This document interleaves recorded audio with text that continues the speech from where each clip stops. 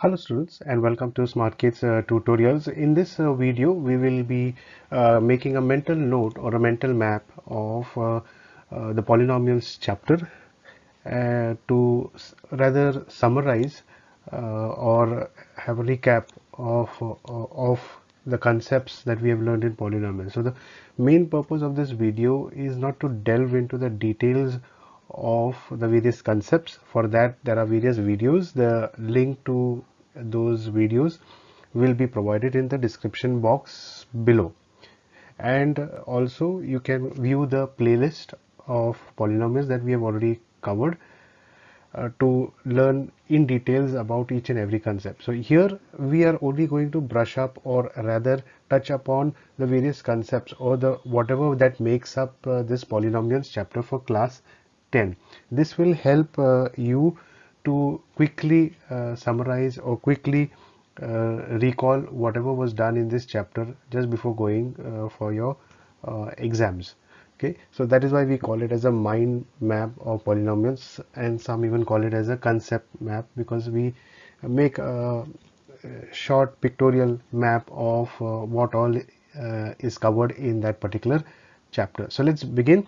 So this is the polynomials chapter, and to recall what is polynomials. Polynomials are usually in this form, that is p of x equal to a0 plus a1x plus a2x square, and goes on. Then next term will be a3x raised to 3.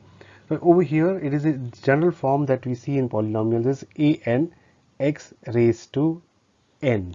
Okay, and this n, the value of n will be the same as the value of n, that is the power of this variable x. So you see over here in the first case it is a0. Okay, and there's no x over here. That's because the power of x is 0, because we see this n is in both the places. So the power of the variable x is the same as the power below, that is in the subscript. So here n is 0, that means the power of x will also be 0, and anything raised to 0 becomes 1. So we don't have to write a0 into 1. It just assumed that it is 1. So a0, that's it. And the next term that we see, it is a1x, and x raised to 1 actually it is. Okay, so we don't write 1, we just write x. Here it is a2 x raised to 2. So the n is 2 here, and that is why the power of that variable is 2. So similarly the next term would, as we have just said, would be a3 x raised to 3, and this is how polynomials continue. Now very important to note over here that this a should not be equal to 0. Okay, then otherwise we will not have a polynomial at all. So a should not be equal to 0. Okay, such polynomials are called that polynomials in x of degree n. Okay, polynomial of x degree. So the variable can change. It can be y, it can be z, it can be some other letters as well. That when it is, let's say it is in y, then we'll say it is polynomial in y of degree n.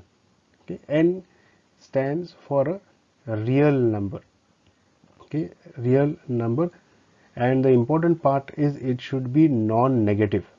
It should be non-negative. Okay, non-negative number. It can be 0, but it can't be negative. Moving further from polynomials, so we know what is the general form of polynomials. Okay, now this polynomials, depending on these powers, are given certain names, and we come here. Okay, if you look over here, three columns we can see. First column tells you what type of a polynomial it is. Second column will tell you what is the degree of that polynomial, and the third column will give you a general form in which those polynomials are available to us, or rather we encounter them in those forms. So first one, where the degree is 1, the polynomial is known as linear, and the general form is ax plus b. Now to recall what is the degree, we come here. Okay, and then we'll jump back again into this particular degree of polynomial that we were discussing. This is a polynomial. Okay, polynomial consisting of just one term. Here we discussed over here about terms. So this is one term, this is second term, this is third term. Over here there is only one term. Okay, now over here you see there is term 1 and term 2. Ax becomes one term, b becomes another term. Here also ax square becomes one term, bx becomes second term, c becomes third term. So here we have just one term, 2x raised to 2. Remember, this is not whole 2x, as in this 2x is not in brackets and whole thing is not raised to 2. It is just this variable that is raised to 2. So when we say it, we say 2x square. Now what is 2x square? There are different parts. Let's separate them out and understand what is 2, what is x, and what is this 2 above x. Okay, we know this whole thing is called as one term. Good. This 2 in front of this x square is referred to as the coefficient of whom? Of this x. Okay, and this x is referred to as a variable. The reason why it is called variable is because the value of that particular letter can keep changing, and because it has a wide number of numbers can be accommodated in that in place of that letter. In case of this it is x, we call that as a variable. This is actually a constant which we call as a coefficient of x, because this number will not change. Yeah, we can have different polynomials where you have 3x square, 4x square, but in this polynomial this 2 will not change, but the value of this x can keep changing depending on the value that we put in over there. The 2 that you see on top of this x is the power of this variable. Okay, is the power of that variable. So 2x square, where 2 is the coefficient, x is the variable, and 2 is the power, and this whole thing represents a single term. Now this 2 is a real number. Okay, any real numbers will make up the coefficient. Now real numbers, if you recall, can be integers, which means they can be negative. They can be whole numbers, that means they can even include 0, or it could be natural number, that is 1, 2, 3, 4, 5, 6. All these come under real numbers. So there is no restriction on this coefficient that is seen in case of polynomials. The power, however, of this variable has to be a non-negative integer. So in other words, basically they have to be whole numbers. Whole numbers begin from 0. So it can be 2x raised to 0. In that case the whole thing will become, in that case the variable will, x raised to 0 will become 1. Okay, so this is how we represent polynomial. Coming back over here where we were discussing about the degree of the polynomial. So the degree of the polynomial is what we are referring to the highest power of this polynomial. Okay, the highest power of x in that polynomial, the highest power of x. Now here there is no x. If there is no x, doesn't mean there was no x over there. It just means that the power of x in this case is equal to 0. So bx raised to 0, and anything raised to 0 is 1. So we write it just as b. Here the power of x is 1. That is why x is still here, and that is why we say the degree of this polynomial is 1. It is the highest degree. Okay, there is nothing greater than 1 in case. In the next row that we see call those type of polynomials as quadratic, because the highest degree of that polynomial is 2. If you look at this, the degree of x here would be 0, degree of x here is 1, and the degree of x in this case is 2. That is the degree that we take. The highest degree of that particular polynomial becomes the degree of that polynomial. So 2 is the degree because 2 is the highest power of all the coefficients that are present over here. In this case, if you look at this polynomial, the highest power in this particular polynomial is 3, and that is why we say the degree of this polynomial is 3, and we call such polynomials as cubic polynomials. Now in all these cases where ax plus b, or ax square plus bx plus c, or ax cube plus bx square plus cx plus d, it is very important to note that the value of a, the coefficient, has to be not equal to 0. So it should not be equal to 0, because if it becomes equal to 0, let's take the first example. If it becomes equal to 0, then we will have only b.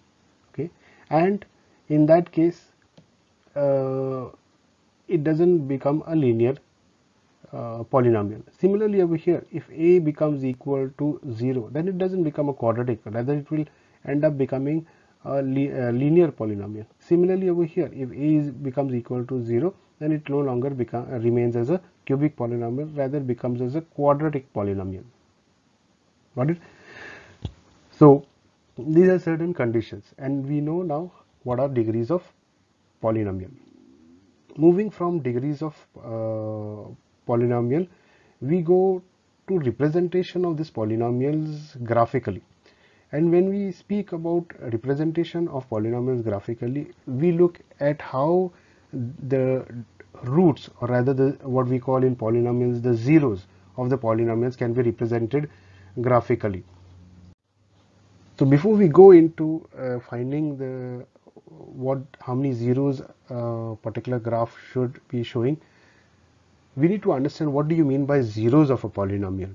Now zeros of a polynomial mean that if we, let's say if we put a particular real number in place of that variable which is present within the polynomial, then the whole polynomial, when it becomes 0, that makes that particular number as the 0 of that polynomial.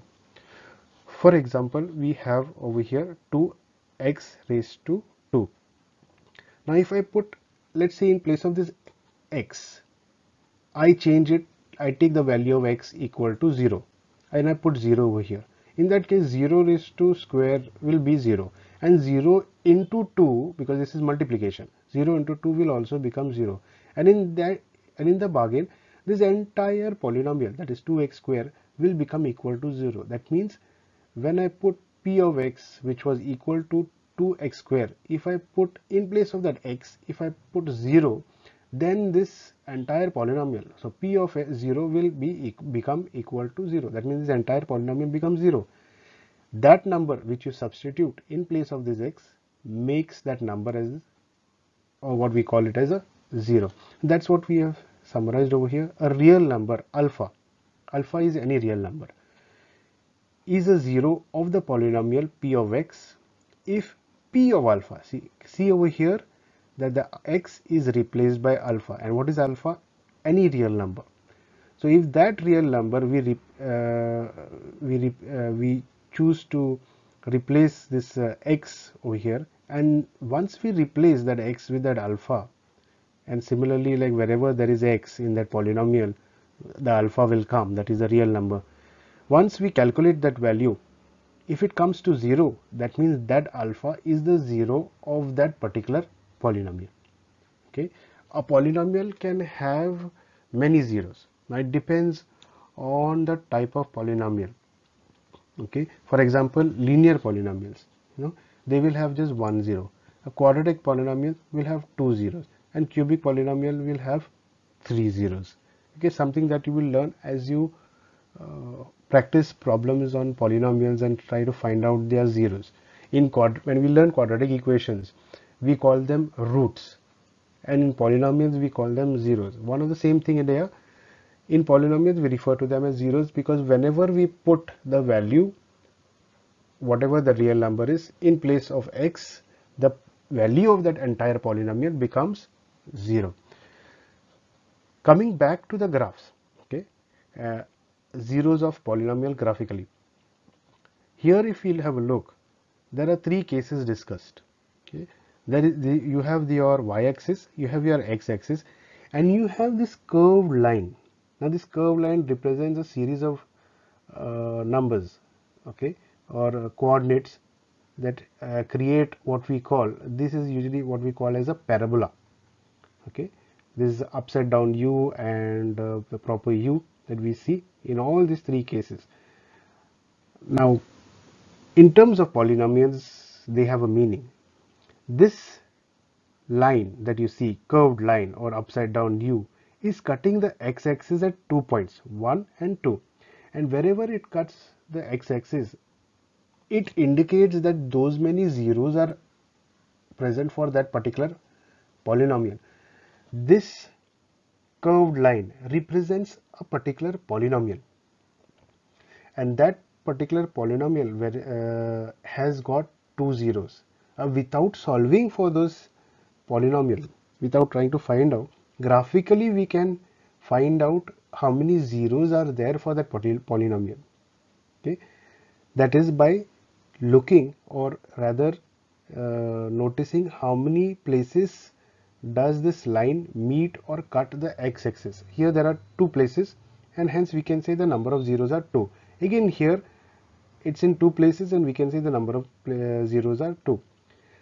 Now in this case, here you may notice that it is not cutting the x-axis but rather touching it, both the cases. Now whether it cuts or touches, okay, every time the line touches the x-axis means there is a 0. In this case it is touching only one point, because if it cuts, that means we'll have more than one 0. Here these are examples of having only one 0, and that is why it is showing you upside down u and proper u, but in both cases it is just touching the x-axis at one particular point, and that is why we say the number of zeros are 1. In the third case here that we see, we have u and upside down u as well, but neither of them touch the x-axis. They are cutting through y-axis, but they are not touching x-axis, and when they don't cut the x-axis, we say that the number of zeros are 0. Okay, so 0, 1, 2. Another point to remember here is that, as I said, this line represents an equation, okay, or rather a polynomial. So in case of when the number of zeros are 2, as in case of quadratic equation, so we have the polynomial as ax square plus bx plus c. Now this, whenever this a, okay, is greater than 0, the value of a is greater than 0, then that graph will look something like this. That means it will have a u-shaped parabola. But if the value of a in this case is less than 0, then the parabola will look something like this, upside down u. Similar thing applies over here, when this tells you, the u parabola tells you that the value of a, that is the coefficient in this case, is greater than 1, sorry, greater than 0, and in this case the a value is less than 0. Same thing applies for this one and this one as well. Okay, so just a small point to remember, especially it will come in handy when we answer MCQs. Moving further, this is finding the zeros graphically, but we also can find out zeros by establishing a relationship, or rather looking at the relationship between zeros and coefficients of quadratic equation. Okay, now, or rather quadratic polynomials. So let's say we take alpha and beta to be the zeros of the quadratic polynomial. Okay, we know that quadratic polynomial will give us two zeros. So let's say those two zeros are alpha and beta.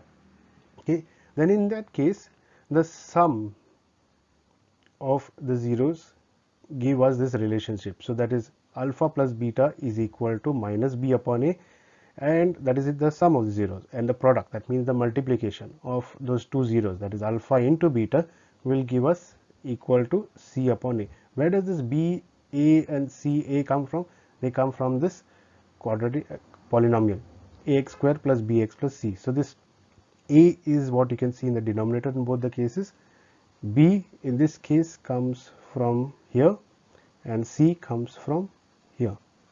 So alpha plus beta equal to minus b upon a in case of finding, if we need to find the sum of the zeros, and alpha into beta gives us equal to c upon a if we need to find the product of the zeros. In other words, what does b means? B means actually the coefficient of x. A is the coefficient of x square. Similarly over here also, c is the constant term, and a is once again the coefficient of x squares. Okay, so all these quadratic polynomials having zeros alpha and beta can be given by a general form that you will be able to see in those videos that are mentioned below, the link to them. It is present in the form k into x square minus alpha plus beta into x plus alpha beta, okay, as in where k is the real a real number, and we establish a relationship between the sum and the product in case of the quadratic polynomial. So with the help of this alpha and beta, so if we know the zeros of the polynomial, we can also find out in a reverse fashion what was the polynomial that gave these zeros. So we learn to find out the product and the sum of the zeros, but also from if they are given, we can deduce or rather find out what was the polynomial that gave us those zeros, alpha and beta. So that is establishing relationship between zeros and coefficients of quadratic equation.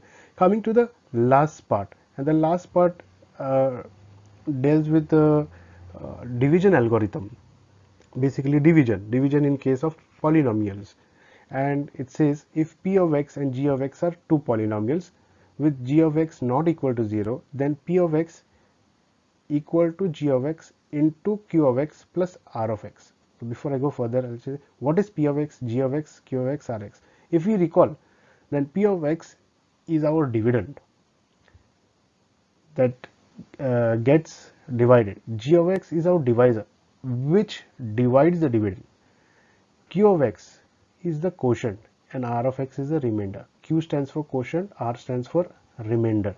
Okay, so this is a form that we write it in: p of x equal to g of x into q of x plus r of x. In other words, dividend equal to divisor into quotient plus remainder.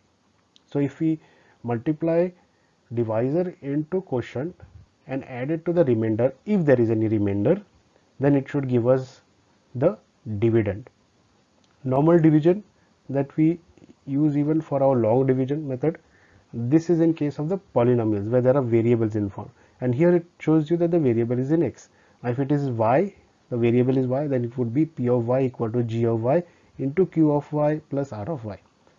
This will keep changing based on the letter that is mentioned, but overall the general form is this of the division algorithm. Okay, now just like your normal division that you do with numbers, here also the division stops if the remainder becomes equal to 0 or if the degree of the remainder becomes less than the degree of the divisor. See, in this case, in case of polynomials, division of polynomials, we don't use decimal points like your normal numbers that we would do. Okay, so the moment the degree of the remainder becomes less than the degree of your divisor, then the division has to stop. So whatever remainder then you get at that particular point is what we would call as your r of x. Certain cases r of x becomes equal to 0, then of course we can't proceed further, there is nothing left to divide anymore. Okay, so this is about in a nutshell what polynomials is for the class 10 examination, and this whole video is made with the intention that you just have a look at this entire thing and get a grasp of what all is there in this particular chapter. There's a lot more practice to be done to understand and to solve problems based on this, but if you have done all the revision and you just quickly want to recap or revise or just recollect just before going to for your exams, then this would serve you appropriately. So this is known as a mind map. Okay, and this what we have discussed now is the mind map of polynomials, discussing the various concepts that are there within that chapter of polynomials for class 10 examination. So I hope you find it useful. You can please, if you find it useful, please like the video, share it with your friends and classmates, subscribe to the channel if you haven't done so, and keep watching for more such interesting videos. Thank you for watching.